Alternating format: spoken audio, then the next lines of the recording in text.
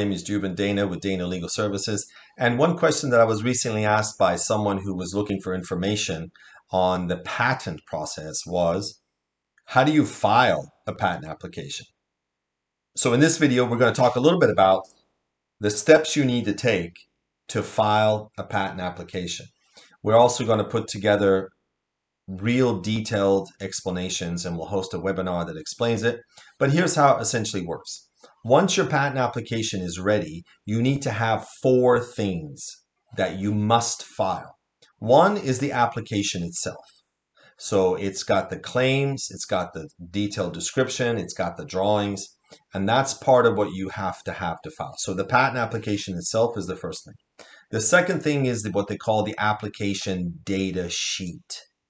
You have to have an application data sheet which lists the inventors, provides certain information about the application itself, and it's the tool that the patent office uses to create their system of connecting patents if they're related by family or if you filed a continuation or divisional. It also is a way by which the patent office collects certain information from you up front in terms of publications, in terms of sharing, in terms of the patent prosecution highway. All those things are in this application data sheet.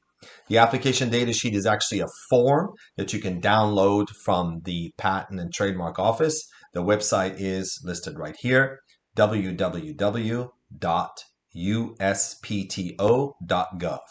And then once you go to that webpage, there's a drop-down menu that says patents. You drop that down and there's one that says forms. You go to that and there's the form listed, which is called an application data sheet. So the first thing you need is the patent application itself with the figures and the explanation of the figures and the claims. The second thing you need is the application data sheet. The third thing you need is the oath and declaration. So each inventor of the application, whether it's one person or 3 or 5, must sign an oath and declaration. That's also a form that you can download from the Patent and Trademark Office website, and they must sign that and you must submit that. That's basically a statement that says this is my invention, I came up with it, I didn't take it from anybody else, etc., etc. So the third thing you need is the oath and declaration. And finally, the fourth thing you need is to pay the fees.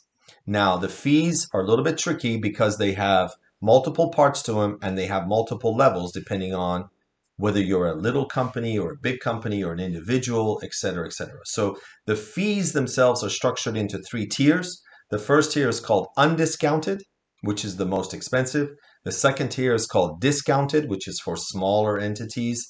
And the third tier, which is the lowest cost, is called a micro entity, which is based on an individual's income. So those are the 3 different tiers. When you file the application, you also need to pay fees which fall into 3 categories. One is the filing fee, the second is the search fee, and the third is the examination fee.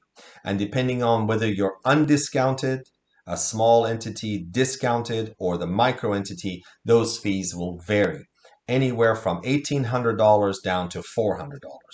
So the totality of the fees is going to be anywhere from $400 to $1,800. So those are the 4 things you need to do. First, you need to file the application itself, which has the claims, the specification, and the drawings. You need to file an application data sheet, which can be done, again, the form is online. You can get it and fill it out. You need to file an oath and declaration for each inventor. Again, the form is online. And the final thing is you need to pay the fees. Yes, you can pay with a credit card, or you can do an electronic funds transfer. Most patent attorneys are set up to do this stuff very quickly and automatically. So if you've drafted a patent application and you want to get an attorney or a team to file it for you, some attorneys are willing to do that. We are certainly willing to do that. We just charge you the time for the paralegal to do it if we do nothing more than just file it for you. And of course, there's a fee associated with doing that.